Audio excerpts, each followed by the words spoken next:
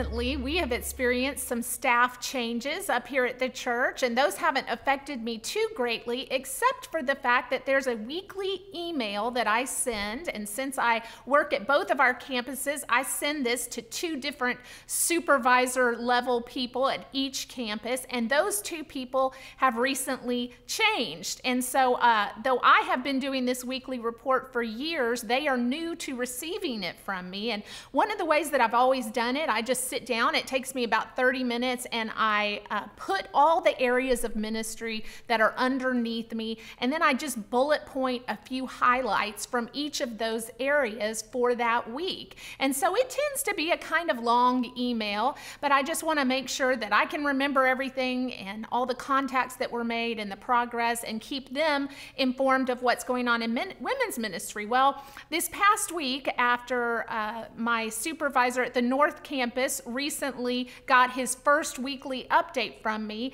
he pulled me aside and said, "Hey, I just want you to know that I don't know if that is what the person before me required of you, but I don't need that much detail. In fact, if you'll just send me the top 5 things that you do every week, that will be fine. Just the top 5, the most important things." Well, listen, as I was getting ready for our last week together in 2 Thessalonians chapter 3, it seems like someone might have pulled the Apostle Paul aside and told him something similar. We are going to see that in this last chapter, he is going to really highlight kind of the top 5 things, recapping what he has told them throughout both of these epistles. And so we are going to get to that shortly, but let's just recap as we come into our conclusion with the Thessalonian church. So we have seen 2 primary things that have been going on in these epistles. One of them, and we talked about this extensively, especially in the first epistle, was living in light of eternity. We see that Paul is constantly pushing the Thessalonian church to live in light of eternity. There's something coming. That's why we have dealt so much with eschatology in these epistles. So he's talking to them about living with the future in mind, living in light of eternity. The second thing that we've seen is that there seems to be some waiting. Both of these epistles, we see the church is kind of waiting on what that will look like. And so he is actively encouraging them that waiting is not idleness. They need to be working towards sanctification, towards unity, towards building the church and advancing the kingdom. And so we see many charging orders in this period of wait. And so here we find ourselves in this last little bit of the epistle where he is going to conclude and really admonish them on the top 5 things. But let's just back up, start at the beginning, and hear what he has to say. Read with me beginning at verse 1. "Finally, brothers, pray for us, that the word of the Lord may speed ahead and be honored, as happened among you, and that we may be delivered from wicked and evil men, for not all have faith.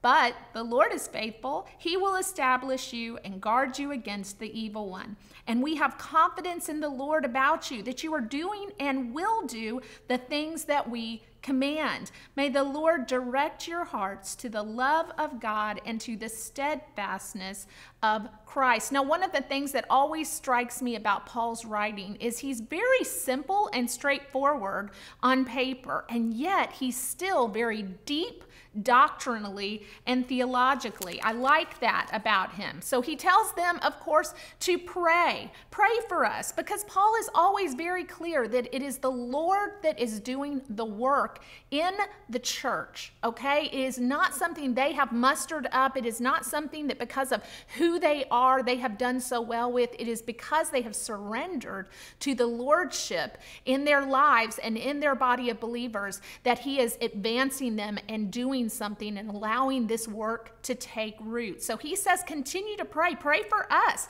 And then he says that the Lord may speed ahead and be honored. And so that's very much a biblical concept about the Lord going before us. It's talking about the advancement of the kingdom. And so again, very plain language, but very deep meaning. And of course, it's also indicative of what we learned in the very first week, the very first introduction to the first epistle, which is how Paul was very strategic in planting this church in Macedonia. And so what he's saying is God has blessed these efforts. There is a strategy here. There is a big measure of influence that could happen from this region. And so he's praying that the Lord would be honored and this work would continue to advance. And then Paul asks them to pray for the deliverance from evil. And we've talked about this a lot. There is an enemy of the gospel. There is an enemy, and Paul faces this enemy time and time again. As you well know, the gospel in the early church advances and flourishes from prison cells. Paul is constantly under attack. He is being chased after, sought after from enemies of the gospel. So he's asking them to pray for him because there's evil people that seek him and seek to destroy the kingdom. And so, but he quickly follows that up, not a prayer of desperation, not a prayer because he feels like this is ill-fated, a prayer of belief, because he follows that right up with, but the Lord is faithful. So he's encouraging them to pray for him with the knowledge that God is faithful. God is enough. And so I love that perspective that we see Paul offer there. And then without skipping a beat, he says, we have confidence in the Lord about you, that you are doing and will do the things that we command. May the Lord direct your hearts to the love of God and to the steadfastness of Christ. Paul doesn't leave his post as pastor for very long. He shows some vulnerability there. He asks for them to pray. He admonishes them, and then he quickly returns to his role of pastor, giving them confidence in their faith, asking them to rest in the steadfastness of God. You know, steadfastness is is really the basis for our sanctification. When we can rest in the steadfastness of the Lord, the unwavering, dutiful support, the rock that is Christ, then we have a firm foundation from which to build our relationship with the Lord. And so this is a big deal. Abiding in the steadfastness of Christ is key to our sanctification. And of course, sanctification has been covered a lot in these epistles because it is what we are called to do in the period of waiting. And I want to remind you, we are still in the period of waiting, okay? We are still waiting for the return of Christ. So this is applicable to us in very similar way that it was applicable to the early church, okay? So we need to rest in that steadfastness, the unequivocal assurance that God is faithful, the steadfastness of Christ. Let's continue on beginning in verse 6. Now we command you, brothers, in the name of our Lord Jesus Christ, that you keep away from any brother who is walking in idleness and not in accord with the traditions that you received from us. For you yourselves know how you ought to imitate us, because we were not idle when we were with you, nor did we eat anyone's bread without paying for it. But with toil and labor we worked night and day, that we might not be a burden to any of you. It was not because we do not have that right, but to give you in ourselves an example to imitate. We've called this study Imitators and Imposters, and you see Paul explaining the meaning of that right here again in the conclusion. Verse 10. For even when we were with you, we would give you this command. If anyone is not willing to work, let him not eat. For we hear that some among you walk in idleness, not busy at work, but busybodies. Now, such persons we command and encourage in the Lord Jesus Christ to do their work quietly and to earn their own living. As for you, brothers, do not grow weary in doing good. If anyone does not obey what we say in this letter, take note of that person and have nothing to do with him, that he may be ashamed.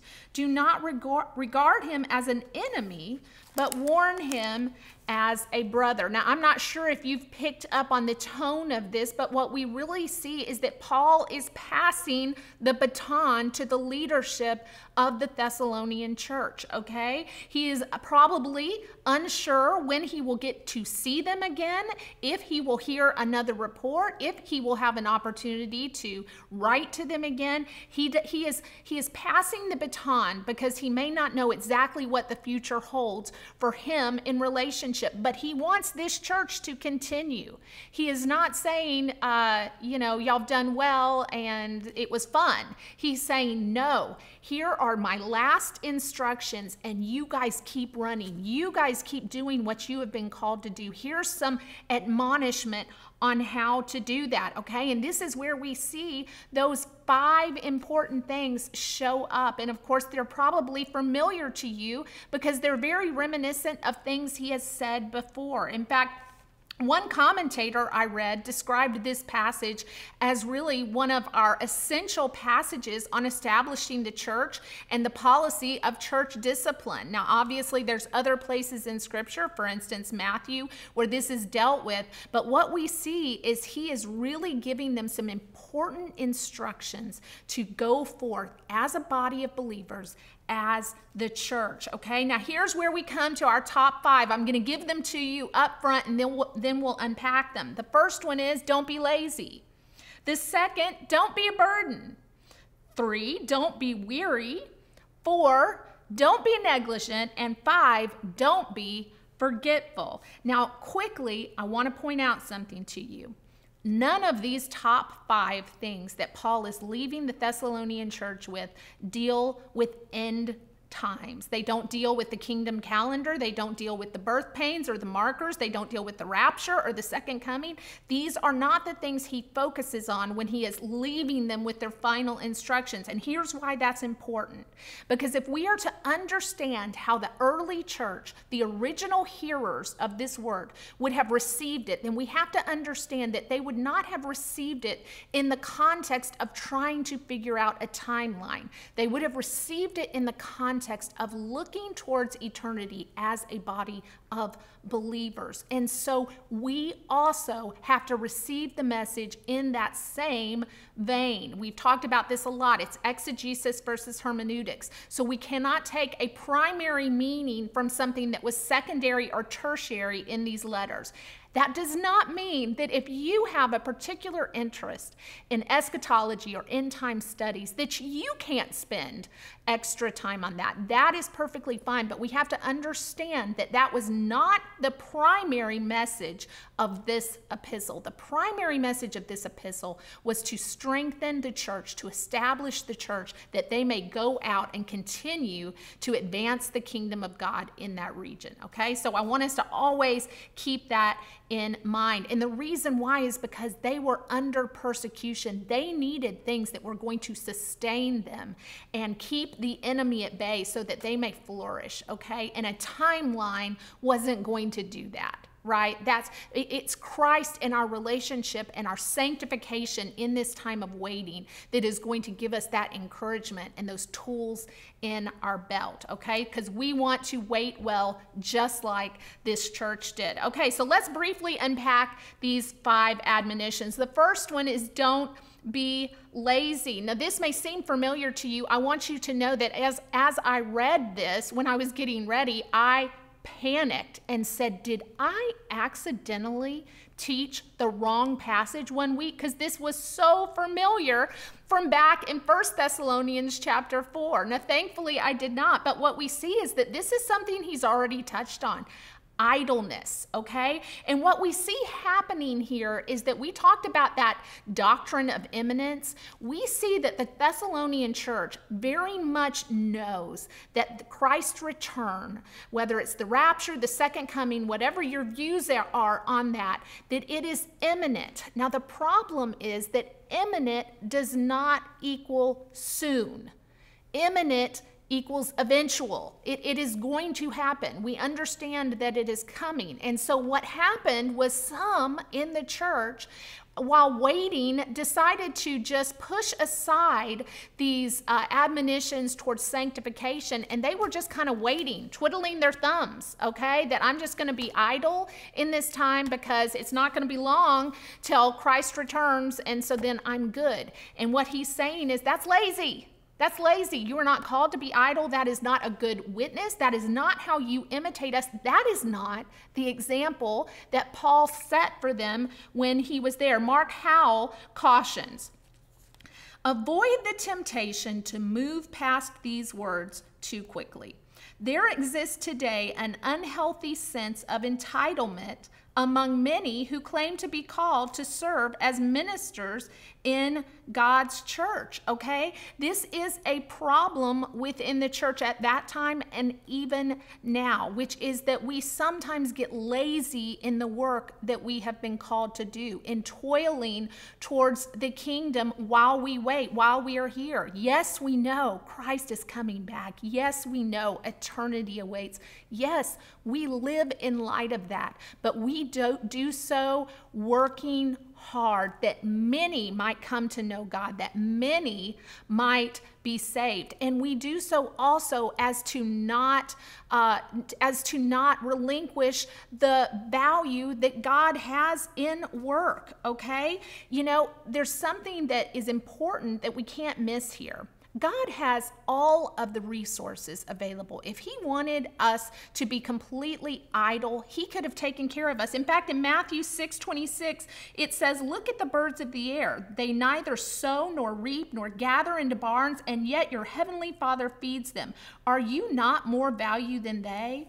What this tells us is that God could easily take care of our needs without us ever lifting a finger.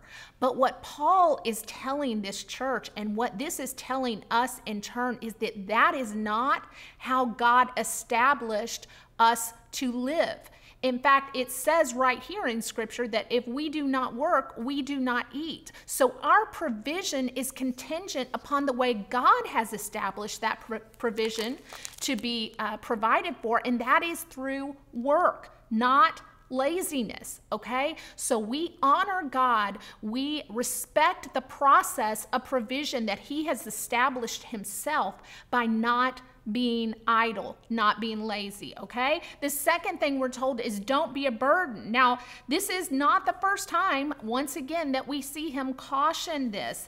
And it's no accident that it follows right after not being lazy and not being idle, because what happens is when idleness and laziness invades the body, what happens is there's few people working, and the others that are idle become burdensome, okay? They become burdensome. I can tell you this firsthand. I am the women's director here at Prestonwood, and we have 2 campuses, and I serve both campuses. And let me tell you something, there is not any possible way that I could take care of the needs of all of our women if it were not for the fact that others come alongside of me and teach, others come alongside of me and serve and counsel and disciple and mentor and all of the things. Because if they did not do that, if they did not take that seriously, their role as believers, their role as followers of Christ, as part of this body of believers at our church, I would be crushed from the burden of it all. I could not do it. And that's exactly what we see Paul telling them is, listen, you cannot leave all the work up to just 2 or 3 people. You cannot do that. Do not be a burden, because that is what happens when laziness invades a believer's life, okay? The third thing we see here is do not be weary. Now, this makes me laugh. I was just telling my friend Jared, who is in here filming with me, that I've had a particularly stressful week. It's just just been crazy. There's been a lot of things personally going on with me. I've been very busy, just meeting after meeting after meeting. And when I came to do not be weary, I thought to myself, like, well, yeah, I wish I wasn't. I mean, wouldn't it be nice if we could just not be weary? If I could walk in the door after a long day's work and picking up kids from school and taking them to lessons and going to Bible study. If I could walk in at 9 o'clock that night and my husband could say, don't be weary. And I'd be like, you know what? You're right. I'm fine. Let's do something fun. That's not how it works, right? So we have to, of course, take this in context. And so what is Paul saying? Is he telling them, don't be tired? That's not godly? No. What he's saying is, do not be weary in doing good. Okay? The Enduring Word Commentary says, this was a proper encouragement for those who were working as they should. Few things were more wearying than seeing others take advantage of Christian generosity. But we should never let the manipulations of some discourage us from doing good to the truly needy. And so what he is saying is, obviously, there are some among them who have been lazy, who have been burdensome, and there are others that are toiling and are doing the things they're called to do, and it's tiresome. But what he's saying is, don't let that distraction of the others who are perhaps not pulling their own weight make you not want to continue to do the good that you've been called to do, because there's truly people in need, okay? So you don't want to, I mean, I think another way that we could say this maybe in modern English would be, don't be cynical about the work God's called you to do. Don't get the idea that, well, what does it really matter? So-and-so never does it, and they're doing just fine. There's a propensity that we have to look to the left or to the right and see what others are doing and then kind of assess our situation in light of that. And so Paul's telling them, don't grow weary in what you've been called to do. Don't grow weary in doing good, because there are people in need and you are doing the work of the Lord. So don't grow weary. The fourth one is, don't be negligent. Okay, Paul confronts this head on. He says, if anyone does not obey what we say in this letter, then have nothing to do with them. Now, again, I want you to remember context, okay? And he is talking to the believers, to the church. There are a lot of people in this world that do not live as God commands them. And we are not to form a holy huddle and keep them away because of this passage right here in Scripture. No, this is talking about how, this is church discipline. This is talking about a body of believers who have committed to follow and jointly and corporately follow after Christ, as well as individually, everyone doing their part, submitting to the leadership that has been set, listening to the prophetic word, so many of the things that we've dealt with throughout here. And it's saying that when someone does not obey that, when they are negligent to do that, then you are going to put them on the outside for a little bit. But the point of it is so that they might be restored eventually. What you want them to do is to miss this fellowship, to understand that there is a void created by their sin. Because see, negligent sounds kind of like a fancy word, but really what this is, negligence is sin. It's sin. That's what it is. That's what the root of this is. And so he's telling them, listen, when you've got believers among you who are actively engaging in sin, you disassociate with them. And then, of course, we see at other places in Scripture that there are processes that we are to employ about going to them and confronting them privately. And so what we have to see here is this is being established as a brotherly accountability within the church that is designed to hopefully point them back into fellowship, renouncing the sin that they are engaged in and coming back into the fold, okay? So this is something that is restorative and redemptive in nature, not judgmental and punitive per se, okay? And so we want to understand that they are not the enemy. They are to be treated as a brother or a sister, okay? So don't be negligent. And then the last one is don't be forgetful. forgetful. Don't be forgetful. My sister is, I think she wouldn't mind me telling you this. She forgets so many things, and she always says, you can't talk yourself out of that. Sometimes you just don't remember things. Now, interestingly, Paul does not overtly say anything about forgetfulness, but what we see in the entire tone of this last chapter is he is reminding them. He is reminding them, okay? You can't control if something slips from your head, but what he is telling them is, put this in front of you. Every one of you need to be listening to this. The body needs to receive these admonitions, because if you don't live this way, if you don't conduct your church this way, you are going to shrivel up and die, because there is an enemy from outside firing darts at you, okay? There are imposters encircling this body of believers in Macedonia, this Thessalonian church, and so he is telling them, for just in an implied way, you can't forget this. You might remember that even last week we talked about how their forgetfulness of all the things that Paul had taught them and showed them had led to their fretfulness. Okay, that there was chaos, this atmosphere of we are concerned, we are worried we've missed the rapture. There was just so much, we've had imposters writing letters, and so they were being actively deceived. And so Paul is once again in a subtle way reminding them, you can't forget this. Read it to the assembly.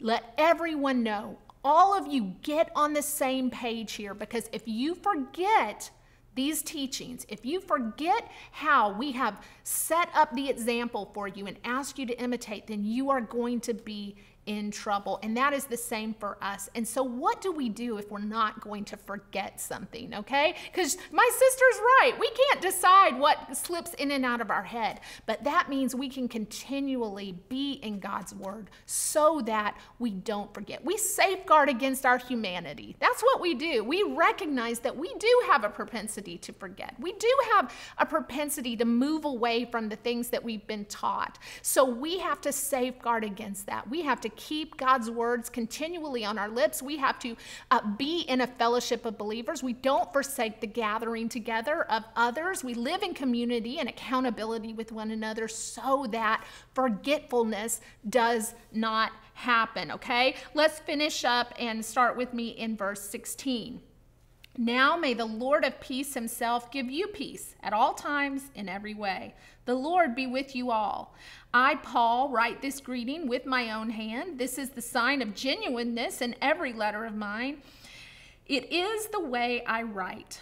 The grace of our Lord Jesus Christ be with you all. Now, this is a very typical conclusion to one of Paul's epistles. He often and almost always includes two elements, grace and peace. Grace and peace. He knows that. Now, it's of course not coincidental that he refers to the Lord of peace, okay? So once again, letting the church know that peace does not happen apart from the Lord. So he is encouraging them once again towards relationship with God, towards following after God, towards living in a kingdom manner, because that is who is going to govern with peace. Peace does not happen apart from God. And then, of course, grace. And that is the essential quality of the gospel, is the grace that God gives us. And so grace and peace are what he is leaving with them in these final moments. Now, one thing you might find interesting is how Paul writes in these last couple of lines about writing it himself. Back during that time period, it would have been very typical to have a scribe that you would have given your letter to, and they would have written it out. But then often you would find that the author would write the last couple of lines in his handwriting for authenticity. Now, it's especially important in this epistle because we know of at least one time when an imposter has sought to mislead them with a fake letter. Okay, so we see that it really takes some importance here when he says this, because they now know this is a verified letter of Paul, because they have been actively deceived. But here is how they will authenticate that. And then the last thing that I saw that scholars and commentators pointed out, and I thought this was interesting, is in the conclusion of verse 18. The grace of our Lord Jesus Christ be with you all. Now, Paul doesn't always use the word all when he's ending correspondence, okay? In fact, in the first epistle, we don't see that there. So we can surmise that Paul is actually including that word all so that they understand that though he is calling out some people who have engaged in laziness, who have been burdened, who have perhaps forsaken and been negligent toward the commands of God, he is still speaking to them. So again, that's one way that we understand that it is not that he is ostracizing sinners, people that are actively engaged in negligence. It is that he is letting them know this is how you come back into fellowship. So he is writing this letter for all of the believers, not just the ones that would appear to be in good standing. Charles A. Wanamaker, in the book that he wrote on the Thessalonians, says, if any theological point is to be made for the inclusion of the word all, it is perhaps that Paul asked for Christ's grace even on those who were not holding to the Christian pattern of behavior regarding work. Okay, so we see that this message in the original going forth of it would have been for everyone, okay? And so we can see, if you feel convicted by anything that Paul has admonished the church about today, what we see is that there is grace and peace for you as well, for me as well. Ladies, do you need peace? Do you need grace? I know I do. I see so many similarities between the culture and the climate of the Thessalonian church and now. Now, we are obviously not under the type of dangerous and violent persecution that they would have been, but the chaos, the unrest, the overt attacks from the enemy. Evil is very blatant these days around us, and it's different context, but there is just a cord of discord that seems to be sown around us lately. And I just want to tell you that Paul's words of encouragement to the church in Thessalonica are ours today. We have a Savior who is coming back. There is a doctrine of imminence for us. We have a hope in our future. Eternity does await us, but there is some hard work to be done in the meantime, and that's okay because that's God's plan for us. When we are living according to the will of God, we are going to be blessed. We are going to live in peace. We are going to be rooted in the steadfast love of Christ, and that is going to be the safest, most peaceful, most secure place that we as women can be. So as we conclude today, as we say goodbye to the Thessalonian church and to the epistles of 1st and 2nd Thessalonians, let me encourage you not to say goodbye to Scripture. Let this not be the last time you open your Bible and study for several weeks. This is something we have got to cling to during times like this, because the God of peace and grace is waiting with open arms, with words that are fresh and new for us in the pages of Scripture. And we do our best to love and serve Him when we stay active and engaged in His Word and His body of believers. So as we say goodbye, until next time, study hard, dig deep. It is worth it.